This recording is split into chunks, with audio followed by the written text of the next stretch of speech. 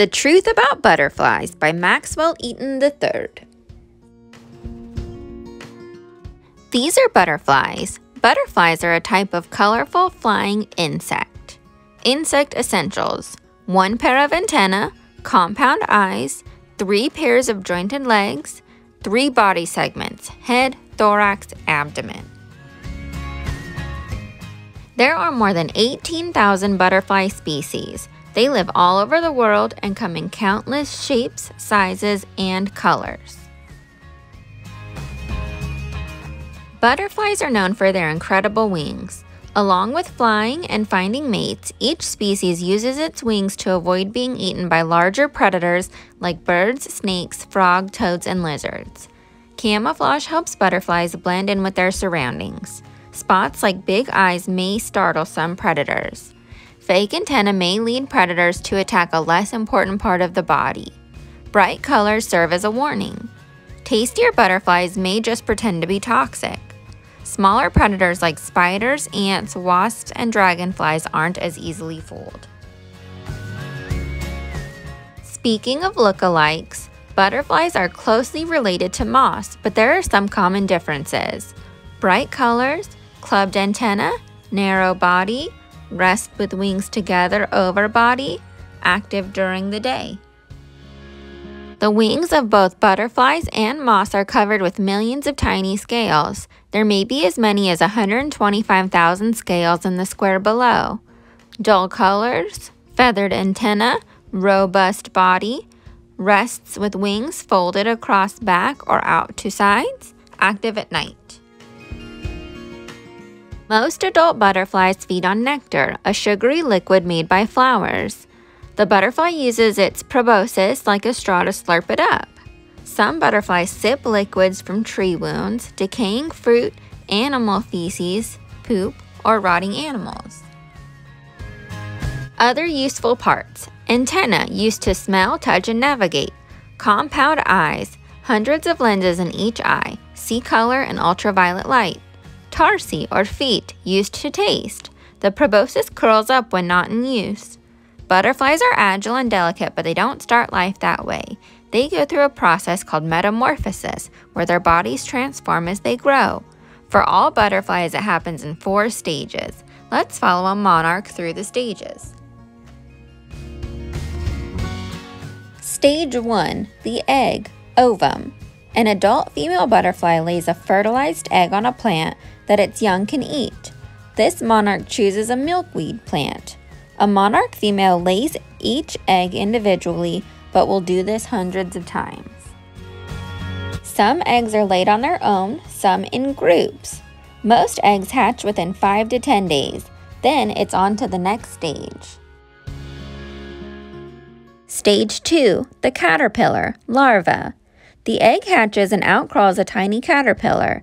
This monarch caterpillar will spend the next 2 to 3 weeks eating milkweed leaves and growing. Molting. A caterpillar's skin, called the cuticle, doesn't stretch. In order to grow, the caterpillar makes a new, larger skin under its old one. Then it crawls out of the old skin and eats it. This is called molting and happens up to 5 times during the larva stage. Caterpillars are soft and slow, so, like adult butterflies, they have a few tricks to avoid being eaten. After 2 to 4 weeks of non-stop eating, it's time for the caterpillar to molt one last time. Stage 3, the chrysalis, or pupa. The caterpillar will shed its skin once more, but this time under the cuticle is a hard case called the chrysalis. Here's how the monarch does it.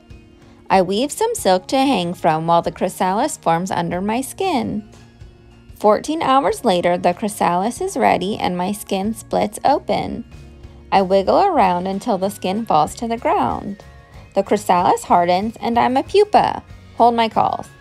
Inside, the caterpillar's body liquefies, reorganizes, and grows into the final stage.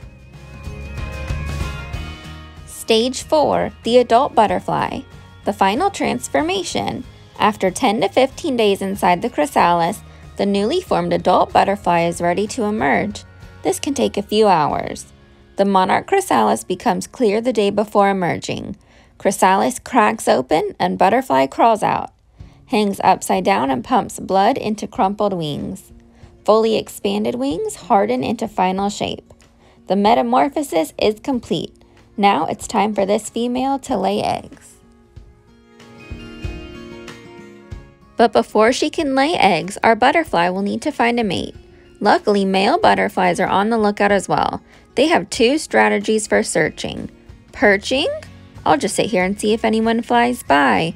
And patrolling, I'm going to take a look around. Males also release odors called pheromones that help the female recognize its species and gender. A few hours after finding each other, the female flies off to lay eggs, and the whole process starts over again. In many places, cold winters can interrupt this cycle. Some butterflies simply die with the freezing weather.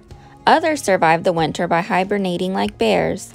Butterflies may spend the winter as adults or caterpillars or in chrysalis form depending on the species.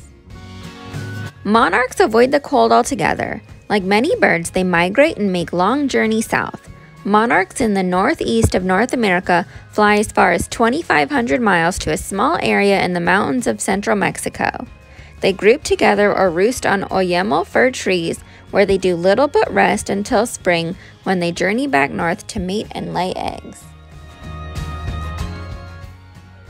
Of course, there is one threat that butterflies can't escape no matter how far they fly. Humans are causing a decline in many species and causing others to go extinct. The good news is you can begin to help by learning more about butterflies, teaching others, and even giving butterflies a place to live.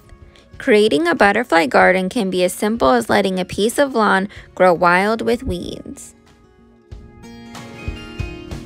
Another way to learn more and help is to raise wild butterflies from eggs or caterpillars. Here are the basics of raising monarchs from caterpillars. Start looking in a milkweed patch a week after seeing the first monarch of spring. The caterpillar is found. Cut the leaf it's on and place it in a clean plastic container.